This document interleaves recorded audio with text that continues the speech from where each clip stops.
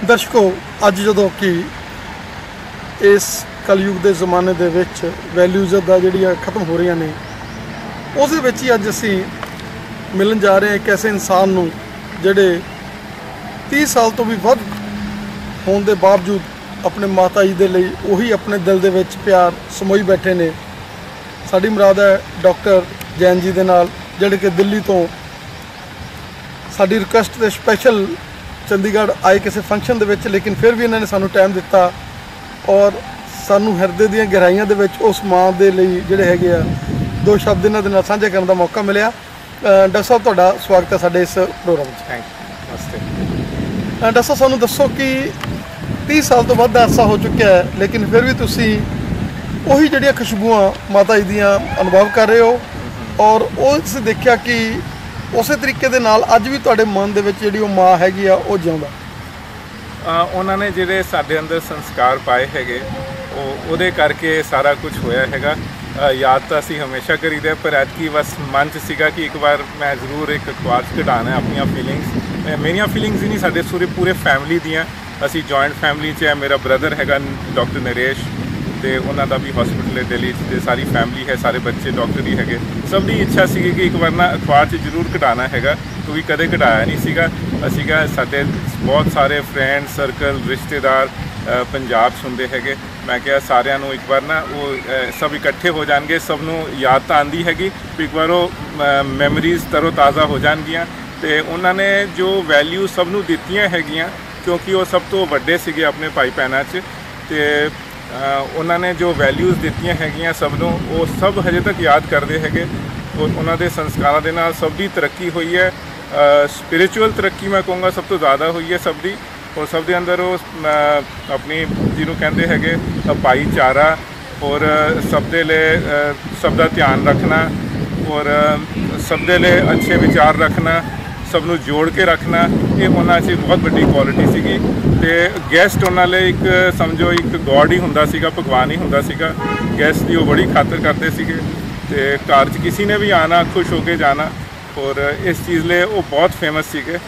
ਤੇ ਹੁਣ ਵੀ ਮੈਨੂੰ ਲੋਕਾਂ ਨੇ ਮੈਸੇਜ ਪਾਏ, ਕਈਆਂ ਨੇ ਜਿਨ੍ਹਾਂ ਨੇ ਪੜ੍ਹੇ, ਉਹਨਾਂ ਨੇ ਕਿਹਾ ਜੀ ਅਸੀਂ ਐਵੇਂ ਇਸ ਸਾਲ 'ਚ ਆਏ ਸੀਗੇ ਤੁਹਾਡੇ ਘਰ, ਤਾਂ ਸਾਡੇ ਨਾਲ ਐਵੇਂ ਹੋਇਆ ਸੀਗਾ, ਅਸੀਂ ਹਜੇ ਵੀ ਯਾਦ ਕਰਦੇ ਹਾਂ, ਉਹਨਾਂ ਨੇ ਬੜੀ ਸੇਵਾ ਕੀਤੀ ਸੀ ਸਾਡੀ। ਅਤੇ ਬਸ ਇਹ ਚੀਜ਼ਾਂ ਹੈਗੀਆਂ ਜਿਹੜੀਆਂ ਬੜੀਆਂ ਇੰਪੋਰਟੈਂਟ ਅੱਜ ਕੱਲ੍ਹ ਦਿਖਦੀਆਂ ਨਹੀਂ ਹੈਗੀਆਂ। ਅਤੇ ਮੈਨੂੰ ਲੱਗਦਾ ਕਿ ਇਹ ਫਾਸਟ ਲਾਈਫ ਦੇ ਅੰਦਰ ਨਾ ਸਭ ਨੂੰ ਆਪਾਂ ਨੂੰ ਥੋੜ੍ਹਾ ਜਿਹਾ ਜ਼ਿਆਦਾ ਪੇਰੈਂਟਸ ਵੱਲ ਧਿਆਨ ਦੇਣਾ ਚਾਹੀਦਾ ਹੈਗਾ, ਕਿਉਂਕਿ ਉਹਨਾਂ ਦੀ ਜਿਹੜੀ ਬਲੈਸਿੰਗ ਹੁੰਦੀ ਹੈ ਨਾ ਜੀ, ਉਹ ਤਾਂ ਅਸਲੀ ਚੀਜ਼ ਹੈਗੀ।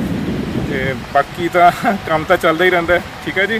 ਤੇ ਪੈਸਾ ਆਪਣੀ ਜਗ੍ਹਾ ਹੈਗਾ, ਤੇ ਹੈਲਥ ਆਪਣੀ ਜਗ੍ਹਾ। ਬਾਕੀ ਜਿਹੜੀ ਇਹ ਸਪਿਰਿਚੁਅਲ ਗਰੋਥ ਹੈ, ਇਹ ਸਭ ਤੋਂ ਉੱਚੀ ਚੀਜ਼ ਹੈ, ਇਸ ਤੋਂ ਉੱਚੀ ਕੋਈ ਚੀਜ਼ ਨਹੀਂ ਹੈਗੀ। ਸਪਿਰਿਚੁਅਲ ਗਰੋਥ ਮੈਂ ਇਹ ਕਹੂੰਗਾ ਕਿ ਇਹਦੇ ਉੱਪਰ ਸਭ ਨੂੰ ਧਿਆਨ ਦੇਣਾ ਚਾਹੀਦਾ ਹੈਗਾ, ਤੇ ਥੋੜ੍ਹਾ ਜਿਹਾ ਨਾ ਟਾਈਮ ਕੱਢਣਾ ਚਾਹੀਦਾ ਚੀਜ਼ਾਂ ਲਈ। ਇਹ ਨਹੀਂ ਕਹਿ ਸਕਦੇ ਜੀ ਪੇਰੈਂਟਸ ਨੂੰ ਜੀ ਅਸੀਂ ਬਿਜ਼ੀ ਹਾਂ, ਇਹ ਬਿਜ਼ੀ ਕੋਈ ਵਰਡ ਨਹੀਂ ਹੈਗਾ ਪੇਰੈਂਟਸ ਲਈ। ਪੇਰੈਂਟਸ ਹੀ ਹੁੰਦੇ ਹੈਗੇ। ਤੇ ਹੁਣ ਇਹ ਥੋੜ੍ਹਾ ਜਿਹਾ ਮੈਨੂੰ ਬੜਾ ਅੱਛਾ ਲੱਗਿਆ ਗਰਗ ਸਾਹਿਬ ਨੇ ਇਹ ਵਾਲਾ ਟੌਪਿਕ ਰੇਜ਼ ਕੀਤਾ। ਇਹਨਾਂ ਦਾ ਮੈਨੂੰ ਫੋਨ ਆਇਆ ਸਵੇਰੇ ਕੱਲ੍ਹ ਕਿ ਮੈਂ ਤੁਹਾਡੇ ਮਾਤਾ ਜੀ ਦੇ ਬਾਰੇ 'ਚ ਪੜ੍ਹਿਆ, ਤਾਂ ਮੈਨੂੰ ਬੜੀ ਖੁਸ਼ੀ ਹੋਈ, ਅਤੇ ਮੈਂ ਗੱਲ ਕਰਨਾ ਚਾਹੁੰਦਾ। ਮੈਂ ਕਿਹਾ ਕੋਈ ਗੱਲ ਨਹੀਂ, ਮੈਂ ਚੰਡੀਗੜ੍ਹ ਆ ਰਿਹਾ, ਥੋੜ੍ਹਾ ਜਿਹਾ ਟਾਈਮ ਕੱਢਦੇ ਹਾਂ। ਅਤੇ ਮੈਂ ਵੀ ਚਾਹੁੰਦਾ ਕਿ ਸਾਰੇ ਲੋਕ ਨਾ ਪੰਜਾਬ ਦੇ, ਕਿਉਂਕਿ ਪੰਜਾਬ ਦਾ ਜਿਹੜਾ ਕਲਚਰ ਹੈ ਨਾ ਬਹੁਤ ਹੌਸਪਿਟੈਲਿਟੀ ਵਾਲਾ ਕਲਚਰ ਹੈਗਾ।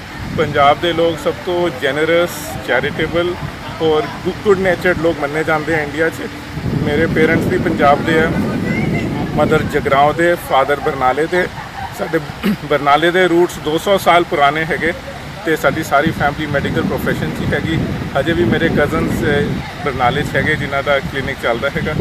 तो बाकी देखो मैं इन्ने साल मैं बॉर्न दिल्ली च हैं, दिल्ली च पैदा होया, पर घर असी पंजाबी ही बोली दी हैगी, क्योंकि वो पंजाब के ऐसा इन्फ्लुएंस पिया होया मम्मी का, क्योंकि गर्मी दी छुट्टियां च असी बरनाले जाना, जगराओं जाना, वो सारा उत्थे दा जिहड़ा इन्फ्लुएंस हॉस्पिटैलिटी का कल्चर हैगा, और जॉइंट फैमिली का जिहड़ा वो सिस्टम हैगा ना, वो असी हुण तक कायम रखा होया हैगा दिल्ली च। मैं और मेरे ब्रदर इकट्ठे रहने हैंगे, असी 10 लोग हैंगे फैमिली च, ते बड़ा अच्छा साडा आपस हैगा। ते असी किते आना जाना हुंदा है ਤਾਂ ਸਾਡਾ ਇਕੱਠਾ ਹੀ ਚੱਲਦਾ ਹੈਗਾ। ਕਿਤੇ ਆਉਣਾ ਕੋਈ ਦਿਲ ਦੀ ਗੱਲ ਹੈ ਸਭ ਦੇ ਨਾਲ ਸ਼ੇਅਰ ਕਰੀ ਦੀ ਹੈਗੀ, ਕੋਈ ਪ੍ਰੋਬਲਮ ਹੈ ਸਾਰੇ ਇਕੱਠੇ ਹੁੰਦੇ ਆ ਪ੍ਰੋਬਲਮ 'ਚ, ਕੋਈ ਖੁਸ਼ੀ ਹੈ ਸਾਰੇ ਇਕੱਠੇ ਹੁੰਦੇ ਹੈਗੇ। ਪਰ ਇਹ ਚੀਜ਼ ਨਾ ਮੈਂ ਬਹੁਤ ਘੱਟ ਦੇਖ ਰਿਹਾ ਅੱਜ ਕੱਲ੍ਹ। ਇਹ ਚੀਜ਼ਾਂ ਨਾ ਵੈਨਿਸ਼ ਹੁੰਦੀਆਂ ਜਾ ਰਹੀਆਂ ਹੈਗੀਆਂ। ਜਿਹੜਾ ਅੱਜ ਕੱਲ੍ਹ ਉਹ ਫਲੈਟ ਸਿਸਟਮ ਆ ਗਿਆ, ਹੋਰ ਆ ਗਿਆ ਹੈਗਾ, ਇਹ ਚੀਜ਼ਾਂ ਨੇ ਨਾ ਬੰਦਿਆਂ ਨੂੰ ਕਾਫੀ ਅਲੱਗ ਕਰਤਾ ਹੈਗਾ। ਔਰ ਬੜੀ ਫਾਸਟ ਲਾਈਫ ਦੇ ਕਰਕੇ ਬਲਕਿ ਮੈਂ ਕਹੂੰਗਾ ਕਿ ਅੱਜ ਕੱਲ੍ਹ ਇਹ ਇਲੈਕਟ੍ਰੋਨਿਕ ਮੀਡੀਆ ਜਿਹੜਾ ਹੈ ਇਹਦਾ ਤਾਂ ਲੋਕਾਂ ਨੂੰ ਫਾਇਦਾ ਉਠਾਉਣਾ ਚਾਹੀਦਾ ਹੈਗਾ ਪੇਰੈਂਟਸ ਦੇ ਹੋਰ ਕਲੋਜ਼ ਆਉਣ ਦਾ। ਤੁਸੀਂ ਇੱਕ ਕਲਿੱਕ ਆਫ ਬਟਨ 'ਤੇ ਤੁਸੀਂ ਆਪਣੇ ਪੇਰੈਂਟਸ ਨਾਲ ਗੱਲ ਕਰ ਸਕਦੇ ਹੋ ਹੈਗੇ। ਅਤੇ ਮਤਲਬ ਕਿ ਇੰਨੀਆਂ ਅੱਛੀਆਂ ਫੈਸਿਲਿਟੀਜ਼ ਅੱਜ ਕੱਲ੍ਹ ਅਵੇਲੇਬਲ ਹੈਗੀਆਂ ਕਿ ਤੁਸੀਂ ਪੇਰੈਂਟਸ ਦੀ ਸੇਵਾ ਜ਼ਿਆਦਾ ਕਰ ਸਕਦੇ ਹੋ। ਅੱਜ ਕੱਲ੍ਹ ਇੰਨੀਆਂ ਫੈਸਿਲਿਟੀਜ਼ ਅਵੇਲੇਬਲ ਹੈਗੀਆਂ ਕਿ ਤੁਹਾਡੇ ਕੋਲ ਥੋੜ੍ਹਾ ਬਹੁਤ ਵੀ ਪੈਸਾ ਹੈਗਾ, ਜੇ ਨਹੀਂ ਵੀ ਹੈ ਫਿਰ ਵੀ ਤੁਸੀਂ ਬਹੁਤ ਸੇਵਾ ਕਰ ਸਕਦੇ ਹੋ। ਔਰ ਜੋ ਬਲੈਸਿੰਗਸ ਮਿਲਣਗੀਆਂ ਤੁਹਾਨੂੰ ਪੇਰੈਂਟਸ ਦੀਆਂ ਉਹ ਤੁਸੀਂ ਇਮੈਜਿਨ ਵੀ ਨਹੀਂ ਕਰ ਸਕਦੇ। ਅਤੇ ਹੋਰ ਡਾਕਟਰ ਸਾਹਿਬ ਸਰ, ਜਿਸ ਤਰੀਕੇ ਦੇ ਨਾਲ ਤੁਹਾਡੇ ਫਾਦਰ ਨੇ 2 ਸਾਲ ਦੀ ਏਜ ਦੇ ਵਿੱਚ ਹੀ ਆਪਣੀ ਮਾਤਾ ਨੂੰ ਖੋ ਦਿੱਤਾ ਸੀਗਾ, ਅਤੇ ਉਹਨਾਂ ਨੇ ਫਿਰ ਤੁਹਾਡੇ 'ਚ ਸੰਸਕਾਰ ਇੰਨੇ ਕੁੱਟ-ਕੁੱਟ ਕੇ ਭਰੇ ਵੀ ਮਾਂ ਸ਼ਬਦ ਐਸਾ ਸ਼ਬਦ ਹੈ ਜਿਹੜਾ ਕਦੇ ਵੀ ਨਹੀਂ ਮਿਲਣਾ, ਕਿ ਇਹ ਵੀ ਕਾਰਨ ਹੈ ਕਿ ਉਸ ਜਿਹੜੀਆਂ ਪੋਜ਼ਿਟਿਵਿਟੀ, ਉਸ ਉਹਨਾਂ ਦੀ ਇੱਕ ਖੋਜ ਆਪਣੀ ਮਾਂ ਦੇ ਲਈ, ਉਸ ਚੀਜ਼ ਨੇ ਵੀ ਤੁਹਾਡੇ ਜਿਹੜੇ ਮਨ ਦੇ ਵਿੱਚ ਮਾਤਾ ਦੇ ਲਈ ਇੱਕ ਐਸਾ ਸੰਸਕਾਰੀ ਤੁਹਾਨੂੰ ਮਤਲਬ ਬੱਚੇ ਉਹਨਾਂ ਨੇ ਬਣਾਇਆ ਕਿ ਤੁਸੀਂ ਆਪਣੇ ਮਾਂ ਨੂੰ ਤਾਂ ਪਿਆਰ ਕਰਦੇ ਹੀ ਹੋ। ਔਰ ਇਸ ਦੇ ਨਾਲ ਨਾਲ ਜਿੱਦਾਂ ਜਿਸ ਤਰੀਕੇ ਨਾਲ ਤੁਸੀਂ ਕਹਿ ਰਹੇ ਹੋ ਯੂਨਾਈਟਿਡ ਫੈਮਲੀਜ਼, ਕਿਉਂਕਿ ਅੱਜ ਦੇ ਜਿਹੜੇ ਯੁੱਗ ਹੈਗੇ ਆ ਉਹਦੇ 'ਚ ਇਸ ਤਰੀਕੇ ਦੇ ਨਾਲ ਡਿਪਰੈਸ਼ਨਸ ਜਿਹੜੇ ਵਧੇ ਹੋਏ ਨੇ, ਕਿਉਂਕਿ ਯੂਨਾਈਟਿਡ ਫੈਮਲੀਜ਼ ਨਹੀਂ ਹੈ। ਅਗਰ ਲੋਕ ਸ਼ੇਅਰ ਕਰਨਗੇ ਇੱਕ ਦੂਜੇ ਨਾਲ, ਕੋਈ ਪ੍ਰੋਬਲਮ ਵੀ ਆਏਗੀ ਤਾਂ ਆਟੋਮੈਟਿਕਲੀ ਜਿਹੜਾ ਹੈਗਾ ਉਹਦਾ ਸੋਲੂਸ਼ਨ ਮਿਲ ਜਾਏਗਾ।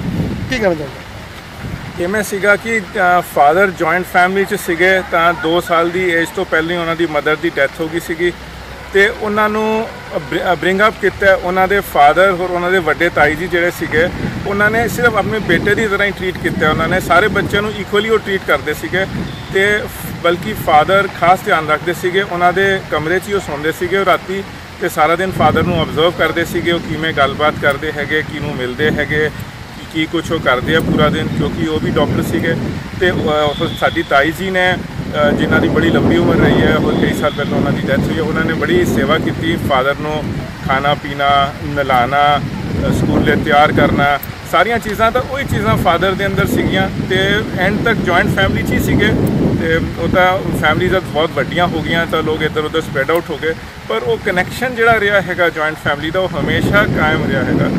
ਅਤੇ ਫਾਦਰ ਦੇ ਅੰਦਰ ਉਹ ਸੰਸਕਾਰ ਬੜੇ ਸੀਗੇ। ਉਹ ਐਕਚੁਅਲੀ ਗ੍ਰੈਂਡ ਫਾਦਰ ਤੋਂ ਉਹਨਾਂ ਨੇ ਆਪਣੇ ਫਾਦਰ ਤੋਂ ਉਹਨਾਂ ਨੇ ਜਿਹੜੀਆਂ ਚੀਜ਼ਾਂ ਸਿੱਖੀਆਂ ਉਹ ਘਰ 'ਚ ਗੱਲਾਂ ਵੀ ਕਰਦੇ ਰਹਿੰਦੇ ਸੀਗੇ, ਔਰ ਘਰ 'ਚ ਬੜੇ ਡਿਸਕਸ਼ਨ ਹੁੰਦੇ ਸੀਗੇ ਕਿ ਕਿਵੇਂ ਰਹਿਣਾ ਚਾਹੀਦਾ ਅੱਜ ਕੱਲ੍ਹ ਦੀ ਲਾਈਫ 'ਚ, ਔਰ ਲੋਕਾਂ ਨੂੰ ਕਿਵੇਂ ਟਰੀਟ ਕਰਨਾ ਚਾਹੀਦਾ। ਕਿਉਂਕਿ ਇੱਕ ਤਾਂ ਉਹ ਫਿਜ਼ੀਸ਼ੀਅਨ ਸੀਗੇ, ਹੋਰ ਬੜੇ ਕਾਮਯਾਬ ਹੋਰ ਬੜੇ ਫੇਮਸ ਫਿਜ਼ੀਸ਼ੀਅਨ ਸੀਗੇ, ਅਤੇ ਉਹ ਰੋਜ਼ ਦੀਆਂ ਲੋਕਾਂ ਦੀਆਂ ਪ੍ਰੋਬਲਮਸ ਦੇਖਦੇ ਸੀਗੇ, ਔਰ ਲੋਕਾਂ ਦੀਆਂ ਫੈਮਿਲੀ ਦੀਆਂ ਪ੍ਰੋਬਲਮਸ ਰੋਜ਼ ਦੇਖਦੇ ਸੀਗੇ, ਔਰ ਘਰ 'ਚ ਡਿਸਕਸ ਕਰਦੇ ਸੀਗੇ, ਔਰ ਕਹਿੰਦੇ ਹੁੰਦੇ ਸੀਗੇ ਕਿ ਦੇਖੋ ਜੁਆਇੰਟ ਫੈਮਿਲੀ ਟੁੱਟਣ ਦੇ ਨਾਲ ਸਭ ਨੂੰ ਨੁਕਸਾਨ ਹੀ ਹੈਗਾ, ਫਾਇਦਾ ਕਿਸੇ ਨੂੰ ਨਹੀਂ ਹੈਗਾ, ਅਤੇ ਮਿਲ ਜੁਲ ਕੇ ਰਹਿਣਾ ਚਾਹੀਦਾ ਹੈਗਾ। ਛੋਟੀਆਂ ਛੋਟੀਆਂ ਗੱਲਾਂ ਦੇ ਲਈ ਬੰਦੇ ਨੂੰ ਆਪਸ 'ਚ ਮਿਸਅੰਡਰਸਟੈਂਡਿੰਗਸ ਭੇਦਭਾਵ ਨਹੀਂ ਰੱਖਣਾ ਚਾਹੀਦਾ। ਅਤੇ ਇਸ ਚੀਜ਼ਾਂ ਦਾ ਬੜਾ ਇਨਫਲੂਐਂਸ ਸਾਡੇ ਉੱਪਰ ਪੈਂਦਾ ਸੀਗਾ। ਅਤੇ ਅਸੀਂ ਇੱਕ ਰੂਲ ਸੀਗਾ ਘਰ ਦੇ ਅੰਦਰ ਕਿ ਸਭ ਨੇ ਖਾਣਾ ਇਕੱਠਾ ਬੈਠ ਕੇ ਖਾਣਾ।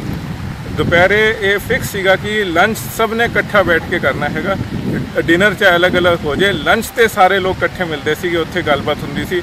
ਅੱਜ ਤੱਕ ਵੀ ਮੈਂ ਕਿਤੇ ਵੀ ਹੋਵਾਂ ਦਿੱਲੀ 'ਚ, ਮੈਂ ਲੰਚ ਲਈ ਘਰ ਜਾਣਾ, ਚਾਹੇ 3 ਵਜੇ ਚਾਹੇ 4 ਵਜੇ, ਘਰ 'ਚ ਹੀ ਲੰਚ ਹੋਏਗਾ। ਮੈਂ ਲੰਚ ਕਿਤੇ ਬਾਹਰ ਨਹੀਂ ਕਰਦਾ, ਇਹ ਮੇਰਾ ਰੂਲ ਹੈਗਾ ਕਿ ਫੈਮਿਲੀ ਨੇ ਸਭ ਨੇ, ਬੱਚਿਆਂ ਨੇ, ਬੜਿਆਂ ਨੇ, ਛੋਟਿਆਂ ਨੇ, ਸਭ ਨੇ ਘਰ 'ਚ ਹੀ ਲੰਚ ਕਰਨਾ। ਡਿਨਰ ਦਾ ਮੈਂ ਕਹਿ ਨਹੀਂ ਸਕਦਾ ਕਿਉਂਕਿ ਅੱਜ ਕੱਲ੍ਹ ਕਈ ਨੂੰ ਕਿਤੇ ਜਾਣਾ ਹੁੰਦਾ ਮੀਟਿੰਗ 'ਤੇ, ਕਾਨਫਰੰਸ 'ਤੇ, ਇੱਧਰ ਉੱਧਰ, ਪਰ ਲੰਚ ਸਾਡਾ ਸਭ ਦਾ ਇਕੱਠਾ ਹੁੰਦਾ ਹੈਗਾ। ਅਤੇ ਉਹਦੇ ਨਾਲ ਨਾ ਆਪਸ 'ਚ ਕਾਫੀ ਬਣੀ ਰਹਿੰਦੀ ਹੈਗੀ, ਉਹ ਡਿਸਕਸ ਹੋ ਜਾਂਦੀਆਂ ਰੋਜ਼ ਦੀਆਂ ਪ੍ਰੋਬਲਮਸ, ਖੁਸ਼ੀ ਗਮ ਡਿਸਕਸ ਹੋ ਜਾਂਦੇ ਹੈਗੇ, ਉਹਨਾਂ ਦੇ ਸੋਲਿਊਸ਼ਨ ਨਿਕਲੇ ਆਉਂਦੇ ਆ। ਜੁਆਇੰਟ ਫੈਮਿਲੀ ਦਾ ਸਭ ਤੋਂ ਵੱਡਾ ਫਾਇਦਾ ਮੈਂ ਤੁਹਾਨੂੰ ਦੱਸਦਾ ਕਿ ਜਿਹੜੀਆਂ ਡੇ ਟੂ ਡੇ ਪ੍ਰੋਬਲਮਸ ਹੈਗੀਆਂ ਅੱਜ ਕੱਲ੍ਹ ਲਾਈਫ 'ਚ, ਉਹਦਾ ਸੋਲਿਊਸ਼ਨ ਮਿਲ ਜਾਂਦਾ, ਉਹਦਾ ਹੱਲ ਮਿਲ ਜਾਂਦਾ ਹੈਗਾ।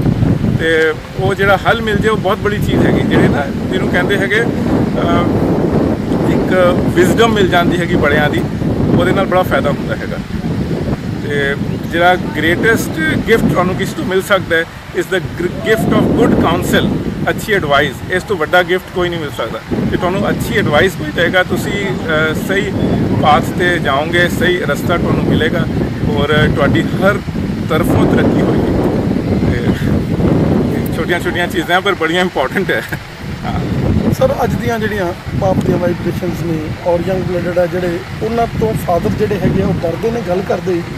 ਕਿਸੇ ਜ਼ਮਾਨੇ ਦੇ ਵਿੱਚ ਜਿਸ ਤਰੀਕੇ ਦੇ ਨਾਲ ਤੁਸੀਂ ਆਪਣੇ ਫਾਦਰ ਦੀ ਰਿਸਪੈਕਟ ਕੀਤੀ, ਔਰ ਫਾਦਰ ਨੇ ਗਾਂ ਜਿੱਦਾਂ ਤਾਈ ਜੀ ਨੇ ਉਹਨਾਂ ਨੂੰ ਪਾਲਿਆ, ਔਰ ਅੱਜ ਦੇਖੋ ਕਿ ਅੱਜ ਇਸ ਤਰੀਕੇ ਔਰ ਇਹ ਚੀਜ਼ਾਂ ਤੇਰਾ ਮੇਰਾ ਇਹ ਚੀਜ਼ਾਂ ਬਣਦੀਆਂ ਜਾ ਰਹੀਆਂ ਨੇ। ਲੇਕਿਨ ਉਨਾ ਹੀ ਖੁਸ਼ੀਆਂ ਦੇ ਵਿੱਚ ਉਨਾ ਹੀ ਮਾਈਂਡ ਸੈਟਅਪ ਦੇ ਵਿੱਚ ਵੀ ਜਿਹੜਾ ਹੈਗਾ ਆਪਾਂ ਨੂੰ ਉਨੀ ਪ੍ਰੋਬਲਮਸ ਦਾ ਸਾਹਮਣਾ ਜ਼ਿਆਦਾ ਕਰਨਾ ਪੈ ਰਿਹਾ ਹੈਗਾ। ਕੀ ਕਰ ਉਹਦਾ ਰੀਜ਼ਨ ਇਹ ਹੈਗਾ, ਅੱਜ ਕੱਲ੍ਹ ਨਾ ਕੁਐਸਚਨਿੰਗ ਦਾ ਜ਼ਮਾਨਾ ਆ ਗਿਆ। ਹਰ ਚੀਜ਼ ਨੂੰ ਹਰ ਬੰਦਾ ਕੁਐਸਚਨ ਕਰਦਾ ਹੈਗਾ। ਮੈਂ ਤੁਹਾਨੂੰ ਇੱਕ ਐਗਜ਼ਾਮਪਲ ਦਿੰਦਾ। ਸਾਡੇ ਫਾਦਰ ਨੇ ਜੇ ਕਹਿਤਾ ਨਾ ਜੀ ਕਾਕਾ ਇਹ ਪੰਖਾ ਨਹੀਂ ਹੈ, ਇਹ ਲਾਈਟ ਹੈ, ਅਸੀਂ ਇਹ ਕਹਾਂਗੇ ਹਾਂਜੀ ਇਹ ਲਾਈਟ ਹੈਗੀ। ਕਹਿੰਦੇ ਕਦੇ ਕੁਐਸਚਨ ਨਹੀਂ ਕੀਤਾ, ਅਸੀਂ ਕਦੇ ਫਾਦਰ ਨੂੰ ਕੁਐਸਚਨ ਨਹੀਂ ਕੀਤਾ। ਇਸ ਚੀਜ਼ ਦਾ ਬੜਾ ਫਾਇਦਾ ਰਿਹਾ, ਕਿਉਂਕਿ ਉਹਨਾਂ ਦੀ ਵਿਜ਼ਡਮ ਨੂੰ ਨਾ ਅਸੀਂ ਬਿਲਕੁਲ 100% ਸਹੀ ਸਮਝ ਕੇ ਚੱਲੇ ਹਾਂ। ਕੋਈ ਛੋਟੀ ਮੋਟੀ ਗੱਲ ਹੋਏ, ਜੋ ਵੀ ਹੋਏ, ਅਸੀਂ ਫਾਦਰ ਨਾਲ ਡਿਸਕਸ ਕਰਦੇ ਸੀਗੇ, ਔਰ ਉਹਨਾਂ ਨੇ ਜੋ ਐਡਵਾਈਸ ਦਿੱਤੀ, ਕੜਵੀ ਐਡਵਾਈਸ ਹੋਏ ਜਾਂ ਮਿੱਠੀ ਐਡਵਾਈਸ ਹੋਏ, ਅਸੀਂ ਫੋਲੋ ਕੀਤੀ ਹੈਗੀ। ਔਰ ਸਭ ਤੋਂ ਜ਼ਿਆਦਾ ਸਾਨੂੰ ਬੈਨੀਫਿਟ ਹੋਇਆ ਉਹਨਾਂ ਦੀ ਜਿਹੜੀ ਕੜਵੀ ਐਡਵਾਈਸ ਹੁੰਦੀ ਸੀਗੀ, ਉਹਨੂੰ ਅਸੀਂ ਔਖੇ ਸੌਖੇ ਉਹਨੂੰ ਫੋਲੋ ਕਰਦੇ ਸੀਗੇ, ਪਰ ਉਹਦੇ ਬਾਅਦ 'ਚ ਜਿਹੜੇ ਬੈਨੀਫਿਟ ਸਾਨੂੰ ਪਤਾ ਚੱਲਿਆ ਉਹਦਾ ਕੋਈ ਮੁਕਾਬਲਾ ਨਹੀਂ। ਉਹ ਅਸੀਂ ਅੱਜ ਤੱਕ ਯਾਦ ਕਰੀਦਾ, ਫਾਦਰ ਨੂੰ ਵੀ ਔਰ ਮਦਰ ਨੂੰ ਵੀ। ਉਹਨਾਂ ਨੇ ਜੋ ਘਰ 'ਚ ਕਹਿਤਾ ਸਮਝੋ ਉਹ ਨਾ ਪੱਥਰ 'ਤੇ ਲਕੀਰ ਹੈਗੀ, ਉਹਨੂੰ ਅਸੀਂ ਕਦੇ ਮਨਾ ਨਹੀਂ ਕੀਤਾ। ਕੋਈ ਕੰਮ ਉਹਨਾਂ ਨੇ ਕਹਿਤਾ ਅਸੀਂ ਕਦੇ ਮਨਾ ਨਹੀਂ ਕੀਤਾ। ਕੋਈ ਹਾਲ ਸੀਗਾ ਮੇਰੀ ਸਿਸਟਰ ਦਾ, ਮੇਰੀ ਸਿਸਟਰ ਵੀ ਡਾਕਟਰ ਹੈਗੀ ਜੈਪੁਰ 'ਚ, ਡਾਕਟਰ ਸੁਨੀਤਾ ਜੈਨ, ਅਤੇ ਮੇਰਾ ਛੋਟਾ ਬ੍ਰਦਰ ਡਾਕਟਰ ਹੈ ਦਿੱਲੀ 'ਚ, ਅਤੇ ਡਾਕਟਰ ਨਰੇਸ਼ ਜੈਨ। ਸਭ ਨੇ ਉਸ ਚੀਜ਼ ਨੂੰ ਫੋਲੋ ਕੀਤਾ ਹੈਗਾ, ਔਰ ਸਭ ਲੋਕ ਕਾਮਯਾਬ ਹੈਗੇ, ਉਹਨਾਂ ਦੇ ਬੱਚੇ ਫੈਮਿਲੀ ਸਭ ਕਾਮਯਾਬ ਹੈਗੇ ਆ। ਤਾਂ ਮੈਂ ਸੋਚਦਾ ਕਿ ਬਜ਼ੁਰਗਾਂ ਦੀ ਜਿਹੜੀ ਥਾਟ ਹੁੰਦੀ ਹੈ ਨਾ, ਉਹ ਤੁਹਾਡੇ ਫਾਇਦੇ ਲਈ ਹੁੰਦੀ ਹੈਗੀ। ਉਹ ਤੁਹਾਡਾ ਹਮੇਸ਼ਾ ਫਾਇਦਾ ਹੀ ਸੋਚਣਗੇ ਕਿ ਤੁਸੀਂ ਸਹੀ ਰਸਤੇ 'ਤੇ ਪੈ ਜਾਓ। ਉਹਨਾਂ ਨੂੰ ਹੀ ਹੁੰਦਾ ਬੰਦੇ ਨੂੰ ਸਹੀ ਰਸਤਾ ਮਿਲ ਗਿਆ ਨਾ, ਬੰਦਾ ਠੀਕ ਨਿਕਲੇਗਾ, ਤਰ ਜਾਏਗਾ ਲਾਈਫ 'ਚ। ਉਹਨਾਂ ਨੂੰ ਉਹ ਨਾ ਮੋਨੀਟਰੀ ਗੇਨਸ ਲਈ ਨਹੀਂ ਦੱਸਦੇ ਤੁਹਾਨੂੰ, ਜਿਹੜੇ ਬਜ਼ੁਰਗ ਲੋਕ ਹੈ ਤੁਹਾਨੂੰ ਐਸੇ ਗੇਨਸ ਦੱਸਣਗੇ। ਮੋਨੀਟਰੀ ਗੇਨ ਤਾਂ ਆਟੋਮੈਟਿਕਲੀ ਹੋ ਹੀ ਜਾਏਗਾ, ਤੁਹਾਨੂੰ ਫਾਇਦਾ ਹੀ ਹੋਏਗਾ। ਉਹਨਾਂ ਦੀ ਐਡਵਾਈਸ ਨੂੰ ਥੋੜ੍ਹਾ ਉਸ 'ਤੇ ਗੌਰ ਕਰਨਾ ਚਾਹੀਦਾ। ਅੱਜ ਕੱਲ੍ਹ ਦੀ ਜਨਰੇਸ਼ਨ ਕੁਐਸਚਨਸ ਬਹੁਤ ਪੁੱਛਦੀ ਹੈ, ਉਹਨਾਂ ਨੂੰ ਹਰ ਚੀਜ਼ ਲਈ ਉਹਨਾਂ ਨੇ ਨਾ ਉਸ ਚੀਜ਼ ਨੂੰ ਕਾਊਂਟਰ ਕਰਨਾ, ਇੱਕ ਕੁਐਸਚਨ ਪੁੱਛਣਾ ਹੈ। ਠੀਕ ਹੈ, ਮੈਂ ਸਮਝਦਾ ਅੱਜ ਕੱਲ੍ਹ ਦੀ ਐਜੂਕੇਸ਼ਨ ਵੀ ਹੋਈ ਜੀ ਹੈਗੀ, ਔਰ ਅੱਜ ਕੱਲ੍ਹ ਦਾ ਕਲਚਰ ਬਹੁਤ ਜ਼ਿਆਦਾ ਨਾ ਨੌਲੇਜ ਦਾ ਕਲਚਰ ਹੋ ਗਿਆ, ਪਰ ਵਿਜ਼ਡਮ ਘੱਟ ਗਈ ਹੈ। ਨੌਲੇਜ ਵੱਧ ਗਈ ਹੈ, ਪਰ ਵਿਜ਼ਡਮ ਘੱਟ ਗਈ ਹੈਗੀ। ਪੌਲ ਬਰੰਟਨ ਇੱਕ ਬਹੁਤ ਬੜਾ ਇੰਗਲਿਸ਼ ਜਰਨਲਿਸਟ ਸੀਗਾ, ਜਿਹਨੇ ਬੜੀਆਂ ਬੁੱਕਸ ਲਿਖੀਆਂ ਹੈ। ਉਹਦੀ ਬੜੀ ਇੰਪੋਰਟੈਂਟ ਬੁੱਕ ਹੈ ਅ ਸਰਚ ਇਨ ਸੀਕ੍ਰੇਟ ਇੰਡੀਆ, ਔਰ ਬਹੁਤ ਅੱਛੀਆਂ ਬੁੱਕਸ ਲਿਖੀਆਂ ਉਹਨੇ ਇੱਕ ਬੁੱਕ 'ਚ ਲਿਖਿਆ ਸੀਗਾ 1922 'ਚ ਜਿਹੜੀਆਂ ਉਹਨੇ ਗੱਲਾਂ ਉਹ ਲਿਖੀਆਂ ਸੀ, ਅੱਜ ਸੱਚ ਹੈ। ਉਹਨੇ ਲਿਖਿਆ ਸੀਗਾ ਕਿ ਫਿਊਚਰ 'ਚ ਨਾ ਵਿਜ਼ਡਮ ਘੱਟ ਜਾਏਗੀ, ਨੌਲੇਜ ਵੱਧ ਜਾਏਗੀ। ਦੇयर will B N explosion of knowledge but lack of wisdom. ਉਹਨੇ ਇੱਕ ਕਿਤਾਬ 'ਚ ਮੈਂਸ਼ਨ ਕੀਤਾ। ਉਹ ਚੀਜ਼ ਅੱਜ ਵੀ ਸੱਚ ਬਿਲਕੁਲ ਤੁਹਾਡੇ ਸਾਹਮਣੇ ਹੀ ਹੈ, ਮੈਨੂੰ ਕਹਿਣ ਦੀ ਲੋੜ ਹੀ ਨਹੀਂ, ਬਿਲਕੁਲ ਸੱਚ ਹੈ ਅੱਜ ਕੱਲ੍ਹ। whether it is politics, whether it is religion, whether it is society, whether it is education और इकोनॉमी, हर चीज़ ना विजडम घट गई हैगी और नॉलेज वध गई हैगी। हर चीज़ से 10 क्वेश्चन खड़े हो जाते हैं, ਉਹਦੀ ਰਿਪਰਕਸ਼ਨਸ ਕੋਈ ਨਹੀਂ ਦੇਖਦਾ। ਅਤੇ ਇਹ ਚੀਜ਼ਾਂ ਬੜੀਆਂ ਚੇਂਜ ਹੁੰਦੀਆਂ ਜਾ ਰਹੀਆਂ ਹੈਗੀਆਂ। ਇਸ ਚੀਜ਼ 'ਤੇ ਨਾ ਮੈਨੂੰ ਕਈ ਵਾਰ ਇਹ ਵੀ ਲੱਗਦਾ ਕਿ ਸਾਡੇ ਐਜੂਕੇਸ਼ਨ ਸਿਸਟਮ 'ਚ ਥੋੜ੍ਹੇ ਜਿਹੇ ਡਰੋਬੈਕਸ ਹੋ ਗਏ ਹੈਗੇ। ਅਸੀਂ ਬਹੁਤ ਜ਼ਿਆਦਾ ਇਨਫਲੂਐਂਸ ਹੋ ਗਏ ਹੈਗੇ with the western education, especially the American education. ਮੈਂ ਇੰਨਾ ਜ਼ਿਆਦਾ ਉਹਦੇ ਨਾਲ ਅਗਰੀ ਨਹੀਂ ਕਰਦਾ। ਥੋੜ੍ਹਾ ਜਿਹਾ ਨਾ ਇੰਡੀਅਨ ਕਲਚਰ ਔਰ ਵਿਜ਼ਡਮ ਦੇ ਲਈ ਨਾ ਇੱਕ ਮੈਂ ਚਾਹੁੰਦਾ ਇੱਕ ਅਲੱਗ ਹੀ ਇੱਕ ਡਿਪਾਰਟਮੈਂਟ ਜਾਂ ਚੈਪਟਰ ਹੋਣਾ ਚਾਹੀਦਾ ਕਿਤਾਬਾਂ 'ਚ, ਜਿਹੜੇ ਨਾ ਸਟੂਡੈਂਟਸ ਨੂੰ ਪੜ੍ਹਨਾ ਚਾਹੀਦਾ ਹੈਗਾ। ਔਰ ਪੁਰਾਣੀ ਇੰਡੀਆ ਦੀ ਸੰਸਕ੍ਰਿਤੀ ਔਰ ਸੱਭਿਅਤਾ ਜਿਹੜੀ ਹੈਗੀ, ਉਸ ਚੀਜ਼ 'ਤੇ ਨਾ ਬੜਾ ਸਟ੍ਰੈਸ ਹੋਣਾ ਚਾਹੀਦਾ ਸਕੂਲਾਂ 'ਚ। ਹੁਣ ਅੱਜ ਕੱਲ੍ਹ ਸਭ ਜ਼ਮਾਨਾ ਹੈਂਡਸ਼ੇਕ ਦਾ, ਹੈਂਡਸ਼ੇਕ ਦੇ ਨਾਲ ਤੁਸੀਂ ਜਰਮਸ ਵੀ ਬੰਦੇ ਨੂੰ ਟਰਾਂਸਮਿਟ ਕਰ ਰਹੇ ਹੋ, ਠੀਕ ਹੈ ਨਾ ਜੀ। ਉਹ ਪੁਰਾਣਾ ਜ਼ਮਾਨਾ ਸੀਗਾ ਨਮਸਤੇ ਦਾ, ਉਹਦੇ ਨਾਲ ਤੁਸੀਂ ਬਿਲਕੁਲ ਕੋਈ ਜਰਮਸ ਨਹੀਂ ਟਰਾਂਸਮਿਟ ਕਰ ਰਹੇ ਹੋ। ਅਸਲੀ ਕਲਚਰ ਸੀਗਾ, ਉਹ ਕਲਚਰ ਨੂੰ ਤਾਂ ਸਾਰੇ ਭੁੱਲ ਗਏ ਹੈਗੇ। ਸਾਰਾ ਵੈਸਟਰਨ ਕਲਚਰ ਹੈ, ਹੈਲੋ ਹਾਈ ਦਾ ਕਲਚਰ ਹੋ ਗਿਆ, ਉਹ ਪੈਰੀ ਪੈਨਾਂ ਵਾਲਾ ਕਲਚਰ, ਔਰ ਉਹ ਸਾਰਾ ਕਲਚਰ ਉਹ ਗਾਇਬ ਹੁੰਦਾ ਜਾ ਰਿਹਾ ਹੁਣ। ਪਰ ਪੰਜਾਬ 'ਚ ਮੈਂ ਹਜੇ ਵੀ ਖੁਸ਼ੀ ਨਾਲ ਕਹਿਣਾ ਤੁਹਾਨੂੰ, ਉਹ ਕਲਚਰ ਕਾਇਮ ਹੈਗਾ ਔਰ ਬਹੁਤ ਹੱਦ ਤੱਕ ਕਾਇਮ ਹੈਗਾ।